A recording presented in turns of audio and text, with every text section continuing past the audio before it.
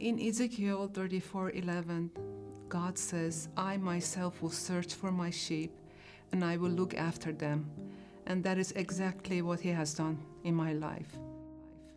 I was 14 back in Iran. I was visiting my aunt in a summer afternoon.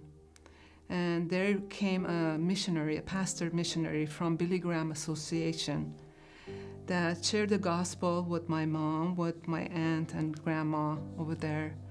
And I was a teenager. Our culture, we weren't supposed to be involved, or even in the room with the grown-ups.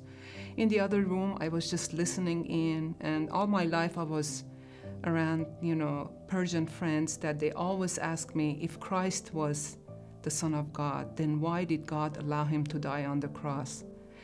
I had no answer. Then I realized He loved me. It was because of my sins. And that started my journey with Christ. Our entire family became born again, and we accepted Christ. We started attending a church. And it was a beautiful fellowship. I learned how to read the Bible, understand the Bible. And soon after, 10 months after, the country of Iran started to change, and there were so many domestic terrorism, and the revolution was about to start. And I was the only daughter of my family, and my parents decided to send me to America on a student visa because my uncles were here in California. So I headed 1978 to the United States on a student visa, and soon after the monarchy was overthrown from Iran, and the Islamic cleric regime was established, and their theocracy has continued to this day, which prevented me to ever go back to Iran. So with that mindset, I was stuck here without my parents, homesick, new culture, new language. So as a baby Christian, I was immersed in the Word of God. He was my dad, He was my brother, He was my friend. He was that familiar friend to me in a foreign country. And that story continued, and my dependence on Him continued over the years through many challenges in life. More so when I became a young mom and I had my boys. They were 17 months apart. They were in preschool when I was diagnosed with my first brain tumor. And then it was such a shock. My world was changing. And I didn't know what the outcome would be, except I just cried out to God, please give me the opportunity to raise my boys. And He did, by God's great, abundant graces, He did. For 10 years, I was healthy. I was active in their lives. I was a hockey mom, soccer mom, room mom, and I raised them with the knowledge of Jesus Christ, the gospel message, and in a church environment. And that dependence on the Word of God grew increasingly when they grew older and they started drifting away from the Word of God. And God had so many things in plan for me. Through the Word of God, you learn how to process the bleak scenarios of life.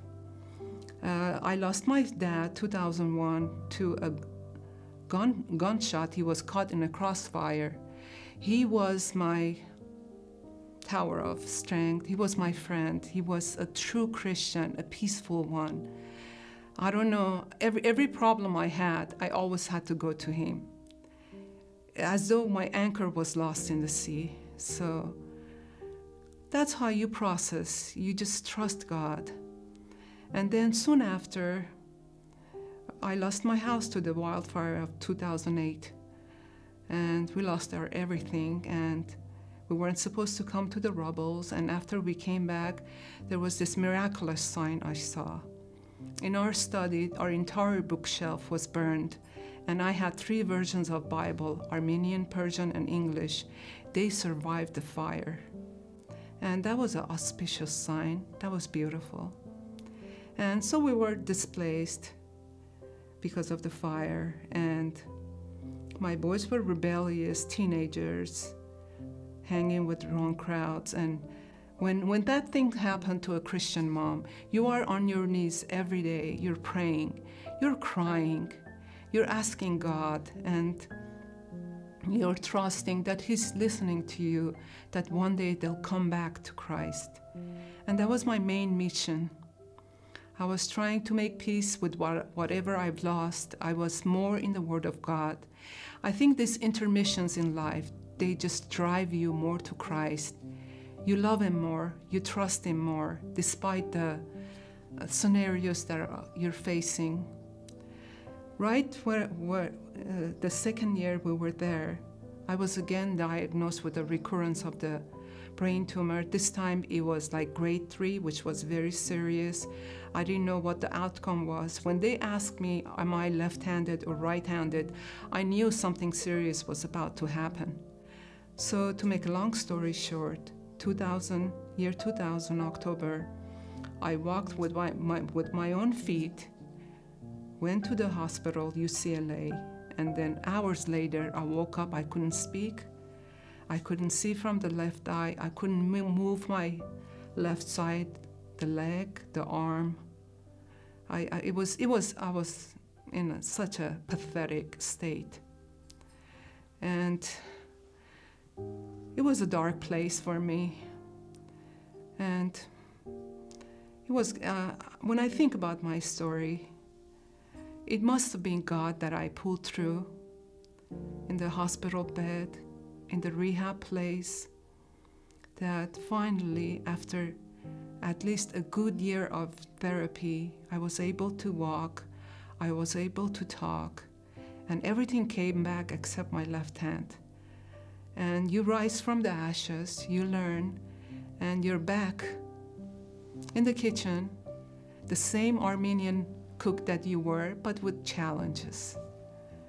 And you learn that in every movement you have to be dependent on God. And when you're driving, whenever you go somewhere, you just always ask God to help you. So for me, dependence was a virtue at that time, and still is. I wish I could stop right here and tell you that that was the end of my story, but there was more by God's grace for me. Right when I started attending this church, I was involved in a ministry, enjoying the sermons, loving the lessons I was learning from Kindred University. I went to ER from a pain, and suddenly I discovered I had a big, huge malignant tumor on my liver, 2018. And 2019, I was diagnosed with stage 3 lung cancer. And I've been battling that cancer until today. I've gone through so many hard chemos and so many radiation, and just when I finished the radiation a month ago, I had to go back to UCLA for my annual checkup for the brain tumor. And then they told me that the tumor has returned. So there is the prospect of having another surgery. What suffering has taught me is that God is enough for me, what I face through the challenges of life.